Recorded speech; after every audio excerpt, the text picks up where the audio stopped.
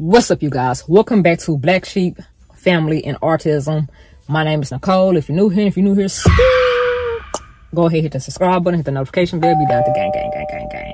So I decided that I was going to talk about, oh yeah, and I'm in a car, y'all, because this is the only quiet place, and y'all probably see this outfit a couple of times during the week, but I had to do my pre-recording now so y'all can get y'all videos up 3 to 4 times a week. So my bad, but yeah, they are different videos about different topics. I just got on the same outfits because I'm recording the same day. It's called pre-recording. Okay, y'all know I'm goofy as hell. So I wanted to do this video to talk to you guys about service dogs that I'm thinking about getting Julian, the price of service dogs, and just give y'all some information about how you can get a service dog, the difference between a service dog and an emotional support animal. Hopefully that's why right there, because I'm already going over words, and just slow down and speak. Okay, so I'm here to talk to you guys about emotional support animals and service dogs. The difference, I didn't know it was a difference, no lie. So, emotional support dog is basically for someone that needs emotional support. A service animal is a dog that actually does a service for a person or child. Makes sense now. I'm gonna start here. All 50 states in the United States of America, child, you can get any type of service dog or emotional support dog of any breed. Any. Pit bull is included in it. Like, people act like they don't be doing the laws, but bro, it's a whole law. Whether the dog is banned from that city or not, that's what it's the loop. It's if it's a service dog. Like, that's how you get around it. If it's a service dog, then if it's a service animal, then you can still have the dog. That's kind of how that works. Duh. But there's some people that think people don't know laws and stuff like that. But yeah, you can look this law up too, you guys. You do some research. I've been doing research on it. So, with that being said, as far as with the service animals and emotional support animals, emotional support animal, like, you can take it places or whatever, but like, far as like stores, it's kind of up to the store whether they're gonna be like, nah, you and your dog gotta go type thing. Most people really don't trip, but it's some people that be like, well, if it's not a service animal, then I don't want it in my store, and they have the right to do that. Now, with a service animal though, like, say for instance, we're just gonna use my husband for example, and me. We both have PTSD. We go get a service dog for PTSD. You don't know what that dog's service is towards me. I can walk in and look just fine. They don't supposed to turn me or my dog around. Cause it's disability act that they have passed. So you cannot sit here and like be like, nah, you can't bring that dog in here, blah blah blah, this blah blah blah. Well, it's really illegal AF, and you can sue the pants out of a restaurant. Just FYI, in case y'all don't know, I'm just here to sprinkle a little knowledge, a little education up on you guys.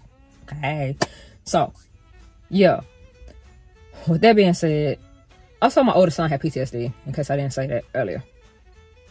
But with that being said, emotional support, also you get with apartments, with service dogs, because see, emotional support dogs, people can kind of, you know, emotional support animals, people can kind of wiggle around emotional support animals. But a service animal or a service dog, and I'm gonna stick with service dogs because that's what I will get, and that's pretty much what I titled the video. Apartments can't charge you a pet fee. They can't charge you a pet deposit. They can't do none of that because the dog it has to be there. It's providing a service to somebody. Legally, even if the property is like, also, I'm not a lawyer. I'm not none of that type of stuff. I just kind of want to, anybody that's thinking about getting a service dog or don't know their rights for a service dog, I kind of just want to spread some light. I will say check with your states, but in the state of Arkansas, in most states with that disability act, they cannot tell you that even if it's a household and they be like, no pets are allowed. Like, if they approve you, let's say they approve you, and then you forget to put on your application or anything like that, and be like, I have a service dog, and all of a sudden you're not approved, you can sue the hell out that landlord. I wouldn't want to say that no way, because you just child.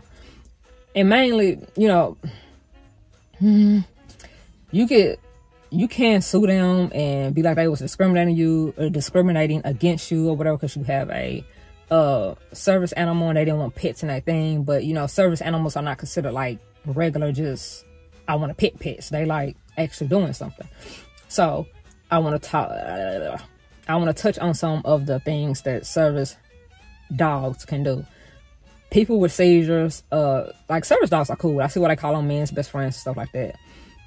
People with seizures or whatever, dogs can sense the chemicals in their body. They can be trained to sense the chemicals in your body and know that you're finna have a seizure and alert somebody that you're finna have a seizure. They can lay down so that you won't bump your head. Like they're actually there to do a service for a person type thing. Seizures, people that have diabetes or what is that called? Oh my God. It helps people with narcolepsy too. But seizures, narcolepsy, diabetes. You know, when you have diabetes, your blood sugar can get too high or too low and stuff like that. Like the dogs can sense your chemicals in your body to kind of alert you or somebody else that you probably need to take your medicine or something like that. Like that's a service dog. A service dog can help people with PTSD, whether it's just, you know, it's kind of like emotional, but it's still like service because they, you know, they know when someone's uncomfortable. Basically, they can kind of divert your attention from like having a whole panic attack in your body to like the dog or whatever, which that's providing a service. With kids with autism, people may not know this, but kids with autism can get a service dog. And what service they do for kids with autism is, and this is mainly what I want to talk about because y'all know I got a child with autism. Julian will dart out and run like, phew. And y'all know with me, and that's why I say I would never take my kids nowhere by myself. Like, I do it when I have to. Like, somebody have to be sick and I have to do it. Like, it's the only time I do it. Because Jaxon might be on spectrum. With Jaxon, most kids will wait for you to open up the door and stuff like that. Like, both of them will just take off in two totally different directions. It's like I got Irish twins, and it's like, bro, and both of y'all might be, well, one of you are on the spectrum, the other one might be on the spectrum. So I don't even know if you even know better. So the dog, like how that works is the dog will walk with the kid. You take the dog and harness, because I was thinking leash, y'all, but you take the dog harness that's like around their whole body and loop it around your kid waist or whatever, their pants or whatever. That way your kid, the dog is basically gonna stop your kid from just running away. So it helps you not have your kid on Amber Alert. So it helps you with that.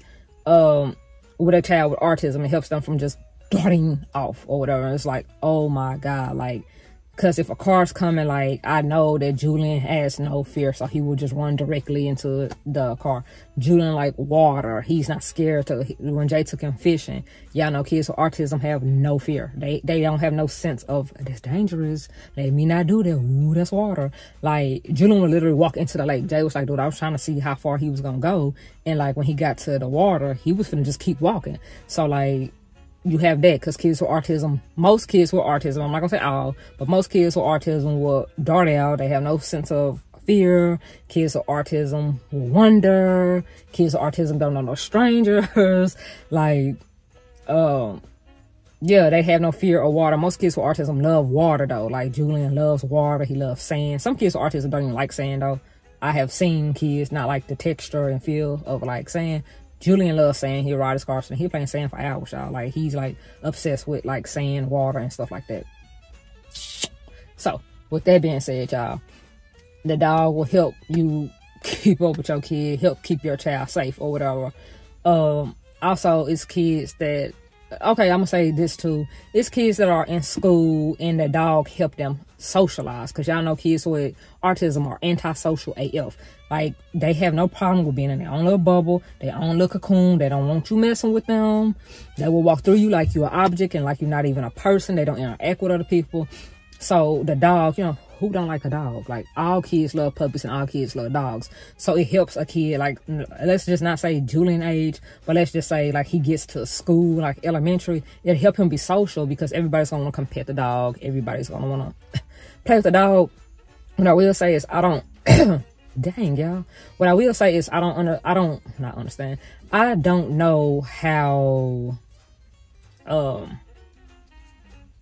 how to like, you know, when the dogs, when people pet dogs and a service dog, I don't know if a service dogs get excited and like forget that they're like servicing, because it's still a dog. So like when they get pet, they get excited and stuff like that. And you know, you're not supposed to touch service animals. And oh yeah, and if somebody watching this and y'all don't know that, if y'all see that a dog's a service dog, don't touch that person's service dog. Duh. Like, I expect kids to not know this, but full adults that see dogs that say service dog, don't touch that dog. Like, that dog is on a job, is trying not to be distracted. And like some dogs, you know, they go through their training and stuff like that, but it's like, it's still a dog. So let that dog do what it's doing. Because let's just say that this person, let's say Keisha, blood sugar got low, and the dog over here playing with you and rolling over while you petting it, it is not paying attention to sense the fact that your blood sugar's dropping and you could faint and fall out because you over here distracting the dog from their job, sis, ma'am, sir lot. This dog could be helping some kid that has autism with the anxiety to even be in the store, to be in public, and this dog attention is off of this kid, and this kid is finna have a whole attack and have a whole temper tantrum. Sir, ma'am, thank you. Move out the way.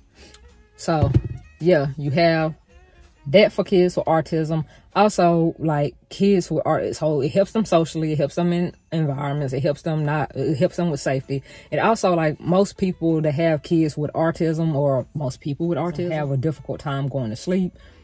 It's been shown, you know, research have shown, and like I said, it's other videos I heard that shown that those dogs actually help the kids calm down, relax, and like go to sleep. Yeah, for whatever strange reason, the kids go to sleep with the dog in there with them. So the dog let them lay on them and keep them company and keeps them calm. The research that I have seen about service dog and the videos I've seen with people that have kids, because I haven't seen a person that has autism. I have seen people that have kids that have autism and have a service dog, and it helps them.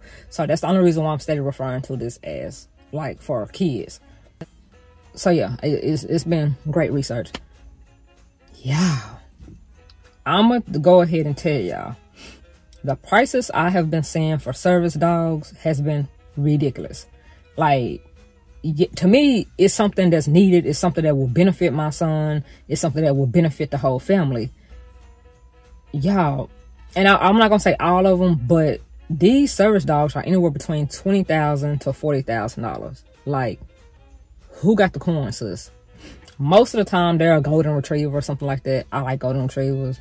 Jay don't like them because he was like, they other people type of dogs. I'm like, bruh, I know you did not just say that. I know you didn't just say that. But like, they normally use like a golden retriever because golden retrievers are easier to train. It's organizations that take the dogs into, they get the dogs from their puppies and they train them, and all dogs don't make it outside of that training window type thing. Also, I was gonna say, you do have some companies that like will donate dogs and stuff like that to you, but then you also have companies that want you to like pay for it and be on waiting list. And yeah, that's a new car, man. I don't have it like that. Like, yes, I feel like it'll benefit my child. Yes, I think it will help him out, but ma'am, like, who has the coin for that? Like, I don't have the coin for that. And like, I see on there that if they don't donate the dog to you, and if you don't pay for it, then you could try to fundraise the money and stuff like that. That's difficult. Yeah, I know that it's coming around a time for Christmas, and I had wanted to get Julian a service dog for Christmas, but when I seen that they want you to not only do, I think, a $25 application fee for the ones that are like, well, we can fundraise it. They want you to do a $25 application fee, and then they want to turn around and charge you $200 for the application for you to hope maybe that you could raise the money to get the dog. And I know that there are like, I don't understand that, because like these companies supposed to be like non-profits. So it'd be like, how are you a non-profit but you charging people that need this service? Like, most non-profits are providing a service to people. Say for instance, I started a non-profit and I want to help people over here, you know, what do you call it? I want to help people over here get their kids winter coats. I want to start a winter coat drive. I'm going to take donations and go buy that coat. I'm not going to have somebody do a $10 application, do a $5 application fee and pay me $25 to get you a coat that may be $200 or $300. Like, how, what, if they could afford to get the coat, they would just get the coat. Like, any type of code. It could be a Walmart code, a $15, $20 code. They kid just need a code. So most nonprofits raise the money. They go to certain places. I'm not just gonna get into the whole nonprofit because I really don't want to, but they basically get funding for their nonprofit yearly or 5 years, 10 years, however that they contracted to get that funding from, wherever they get that funding from. So to me, it's like, how are you a nonprofit? How do you even legally have the name of a nonprofit when you're not a nonprofit? Like, that's not a nonprofit because you're charging me $20,000. And like, and that's on that, yeah, that's on the low end, $20,000. And it's like, and I noticed also, it's a lot of places like everywhere but Arkansas has this program. So if y'all in Arkansas and y'all are watching this thing, please come out with a nonprofit that trains service dogs for kids with autism, with kids that have diabetes, with kids with narcolepsy, with people with PTSD. And it's a lot of, and I want to say that too, it's a lot of companies that train dogs for PTSD for veterans. But what about anybody else? Like, it's like, I know of like 5 to 10 places that will train your dog to be a service dog for the veterans, which is tight because I feel like they don't give veterans enough for everything that they have gave us and our freedom and everything that they fought for. I mean, listen to me sounding all, what do you call it? Listen to me sounding all patriotic and shit. Patriotic and stuff, y'all. Like, sis ain't patriotic, I'm just saying. But like, I feel like they should do more for their veterans. I do feel like that. But yeah, it's a few companies for that. But like, when I asked about that, people be like, oh, what? For what? Like, is that a thing? Like, and it's like, yes, it's a thing type thing.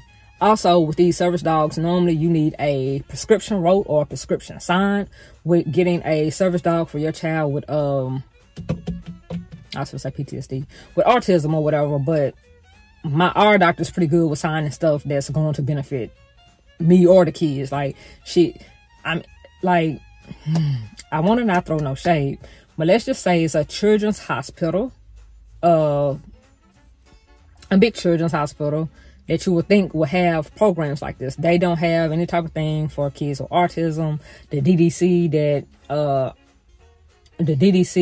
that diagnose them with it don't really have nothing for like service dogs to help people with autism. The DDC is the only place in Arkansas that can diagnose your child with autism. I didn't know that, y'all.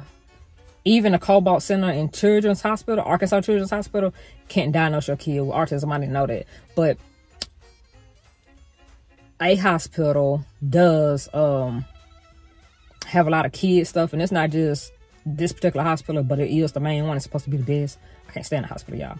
But it's like places that specialize with kids and stuff like that. That's what I should say. It's hospitals that specialize with kids that does not like recognize this. And I'm shocked because they do a lot of stuff. Yeah, but I said all that to say that service dogs are legal. I feel like they will help somebody, help people that have kids with autism. If y'all know, like, share this video with anybody that, like, any good company that's actually good, that actually donate dogs, that don't be like, and I know, before I even wrap this up, I know it's gonna be somebody in here like, well, if you can't afford $250 or $225 for a dog, you don't need the dog because you can't take care of it. Like, no, sis, like, I can't afford that for a maybe dog. Like, that's the problem. It's a maybe dog. Like, it's if you can raise up this much money and if you can do that. It's not like, okay, you pay this and you're gonna be on a waiting list, and at this time we had this dog and we're gonna have a batch of dogs and they're gonna get trained and blah blah blah this, blah blah blah that. Like, it's a whole maybe. It's why it's like, nah, nope. So share this out to anybody that actually donate dogs that are trained. I have seen on YouTube, it's like 3 or 4 places that I've seen on YouTube that the dogs are trained. They show the pictures with the kids. It's people that did videos. But a lot of parents that I see that have the dogs, the dogs were donated to them. Like, they didn't have that money, but they was like, my child needed it, but they did not have the money. So I want to educate anybody that does not know that you can, you know, get a service dog for your kid that has autism. Like, I'm not saying just go out and, oh, my kid have autism, they need a service dog. Like, they might not, but I'm pretty sure that they will. You know what I'm saying? And, like, it helps them have a companion. Some people some kids don't show interest and stuff like that, but Juju love dogs. He loves Chase. Him and Jaxon is sometime, but I think I think it would really benefit Julian to have a dog for his autism. What else was I gonna say?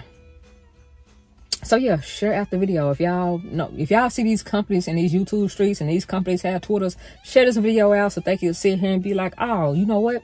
That is a good story and this family does need it, and we can help, or we want to help, we might help. We don't know, sis. We gotta thoroughly do an interview on you. We don't like, nah, I'm just playing y'all. But nah, for real. Share it out to any of those companies. I'm gonna share it out on my Twitter. I'm gonna get Jay to share this video out on his Twitter. I hope this educated somebody that kid have autism, because I didn't know about it. Like I said, when you get the diagnosis from your kid and they have autism, people don't tell you, like the doctors don't even tell you what would benefit them. Like they have recommended a daycare for Julian, and they have recommended, yeah, that's it, a daycare. They didn't recommend AVA or nothing like that, or a service dog that, because you will probably start saying they didn't recommend none of that.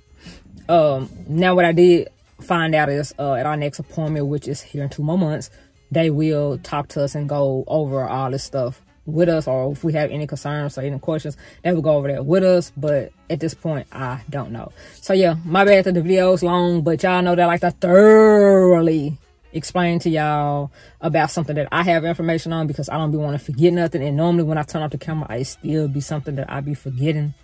Or when I go back and edit, I be like, dang, I forgot to say this, I didn't say that. And like y'all, I think it's just like a perfectionist, because I don't be wanting nobody to leave my video and still have questions, especially when it's a longer video like this one. And I know it's some people that have 30-minute videos and hour videos and stuff like that, and it's interesting to people, but I'm not gonna lie, I only watch people that's like an hour long as if they're live and we're talking, or if they premiered a thing and we're talking. So yeah, even though, you know, this 23 minutes, 24 minutes is just like y'all watching a TV show, I don't be trying to take it like too long.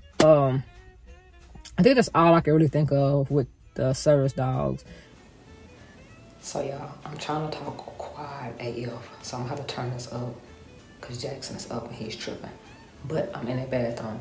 But what I was gonna say that I forgot to say earlier is, not only is it a $250 application fee to hopefully and maybe get a puppy for Juju autism, stuff like that, it's a $250 application fee per application. Like it's more than one company that does that. And the companies that I've seen like actual testimonies that I would actually even trust. Like those dogs was, like I said, $20,000 and $30,000, $20,000 to $40,000, and it's at least 4 or 5 of them. So that doing that a couple of times, yeah, because I would have did it enough. I would have did enough of them so Julian could even have a chance on any of them, because I don't know how any of them work. Like I said, people normally donate those dogs from them services. Normally donate dogs, and they have too many dogs and people not buying them. I guess then they donate them. I'm not sure. I don't know if you reach out to somebody to get it donated, put on the list or put on the waiting list. But yeah, and like I said, it's not a lot of people that know a lot about it. I know 2 companies are out of California, and they are like $20,000 to $30,000. The other 3 companies I seen that was $20,000 to $40,000. So it gets up there. But yeah, I want to say that it ain't just $250 for one application. Well, it's $250 per application. But if you're applying for multiple places, like I would do, because I want my child to have the best possibility to get it, like that's gonna add up, and don't have the coin for that, sis. I just don't have the coin for that. And those puppies or the dogs, like, and I did see on there like where the person would travel to you with the companies that I forgot to say in the video, that the companies that does this, the nonprofits that do this, they travel to you for free. So even though the companies that I was looking at are based out in California, like they still will travel to you for free and show you how to, you know, command the dog and all that stuff. And also, if anybody was wondering like how would the dog help Julian from running away or running down the steps and stuff like that he has did, the dog is going to stay with you. Like the dog is trained to stay with you to keep the kids safe. So that's how that works as well, if you had like a question on that. But I think that pretty much summed up like all of the loose ends that I didn't cover in the video. What? Only 2 more minutes. Also, with kids with PTSD, I have not researched really what the dogs do for kids with PTSD or people with PTSD, because I have mainly been trying to get Julian. I have been trying to work with Julian so he could speak, so he could be like a normal functioning child. And I know some people that have kids with autism are like, my kid is normal, we just gotta get down to his world. Like, I understand that, we're trying to do that too, but I just want him to be happy and have as much support as he can have and stuff like that. As much support and love as he can have, or one who wants that child to have. So yeah, see you guys on the next video. I hope this video was educational. I hope this video opened up your horizons. Also, with y'all watching my channel, as far as with somebody with autism, I hope it actually do educate y'all about people with autism. Like, no one wants the diagnosis that that kid has autism. Like, no one wants that.